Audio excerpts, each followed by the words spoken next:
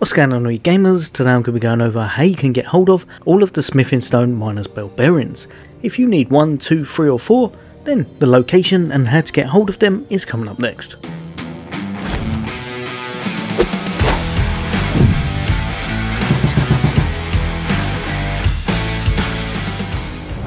Welcome back, all you guys and girls. As always, for all things gaming, for all things Xbox, then why not hit that subscribe and bell icon.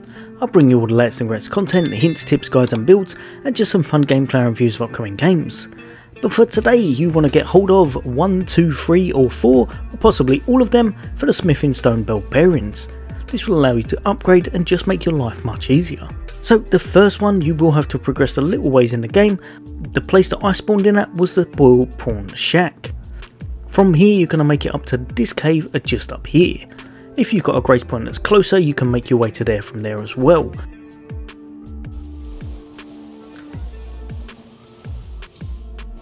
But I just went straight up the river and made it into this cave just over here. You're going to want to go inside and then go down the elevator. Once inside, proceed a little ways and you'll find the grace point for the rare Lucaria crystal tunnel. From there, just head in the direction I show. I'm going to speed it up a little bit just to save you some time.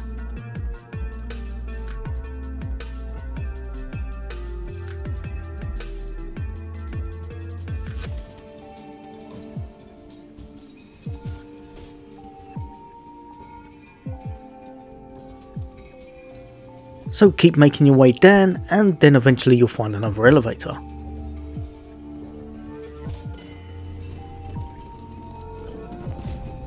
Once you hit the bottom, just go straight forward again and through this caves here. You're going to want to walk across this wooden plank. And then once you reach this part, you're going to chuck a left.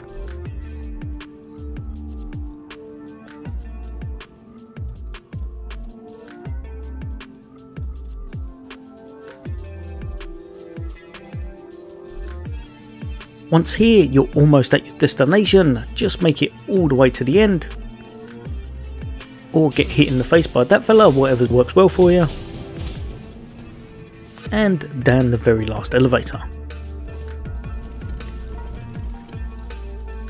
Straight forward from here will be the boss encounter.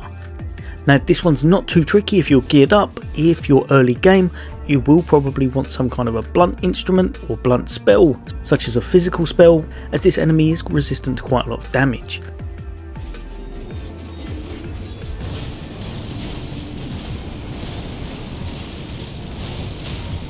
But upon beating those, you will be rewarded with the smithing stone miners bell bearing 1.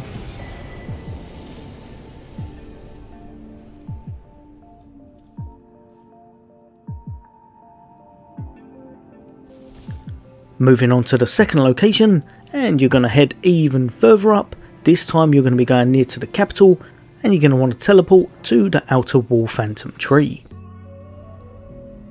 From here, just set a waypoint just down at this cave entrance just here. However, it is not the exact path you think, because if you follow it exact, you're going to go up the hill. Instead, you're going to want to bear left and go down a slightly rocky path just down this way.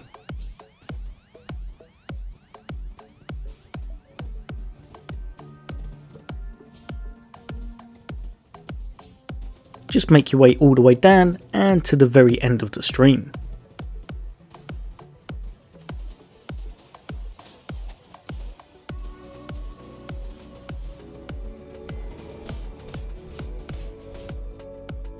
Once inside, very similar to the last one, there's going to be a grace point and you're going to want to pick that up just in case you want to return here.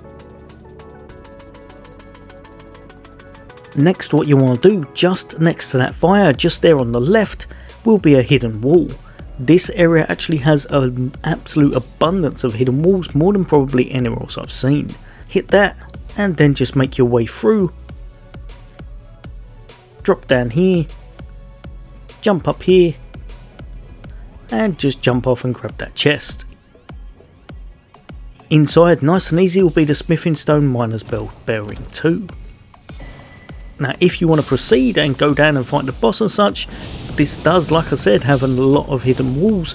Just behind that chest is another one, and there will be a lot more on the way as you travel to the boss. But moving on to the third bell bearing, and we're going to be moving up into the snowy area. Where you're going to want to go now is the grace point just up there. Where you're going to want to fast travel to is the Zamor Ruins grace point. And then you're going to be heading just down to the Zamor Ruins just down here. Again, jump on your trusty steed and just head in the direction I show.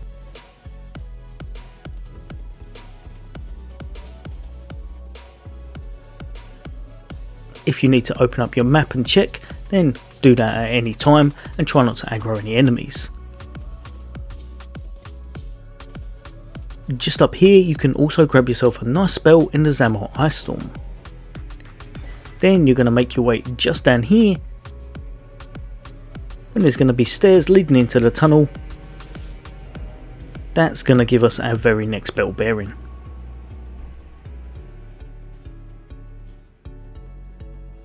As you can see just here, we've managed to grab the smithing stone miner's bell bearing 3.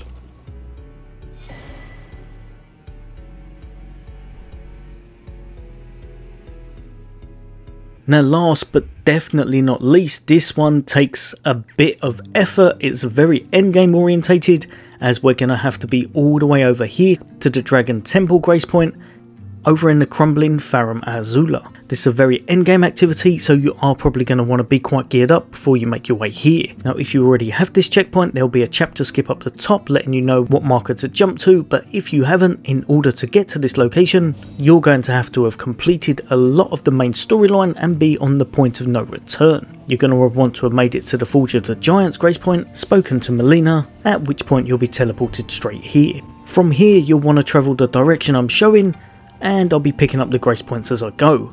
Something I wish I'd looked at before I did my journey, because this is quite a maze. But just head down into the area and follow the directions I'm showing.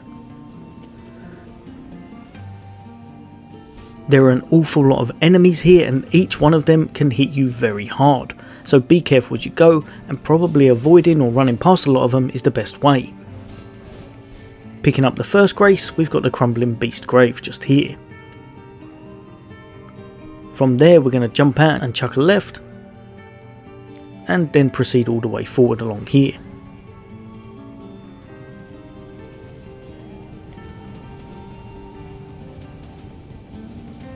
Like I said, there's a lot of enemies out to give you a bad day, so try to avoid them at all costs.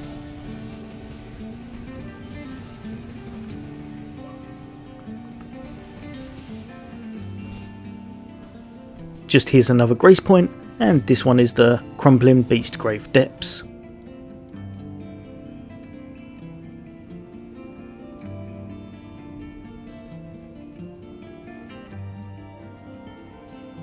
Just follow exactly what I'm showing here,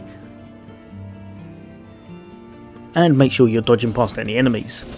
Jump off of this little ledge, and you'll be greeted with the next grace point.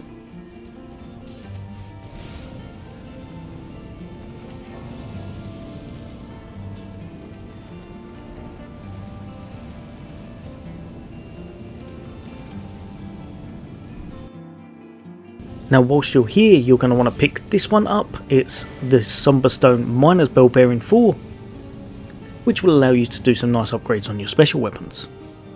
From there, proceed down.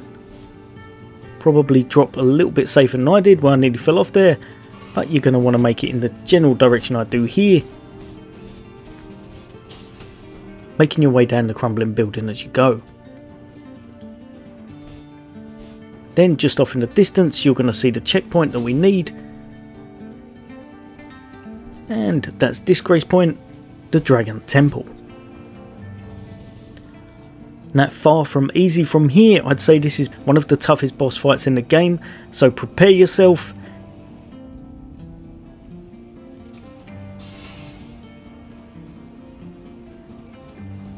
If it's your first time, you can run straight through here and jump over the balcony, and then you'll be able to go into the boss fight. If like me you completely botched it up on your first time, then run in this direction and enter from here. I would highly recommend having a really nice summon here and a lot of damage as well as survivability, as these guys are definitely no joke.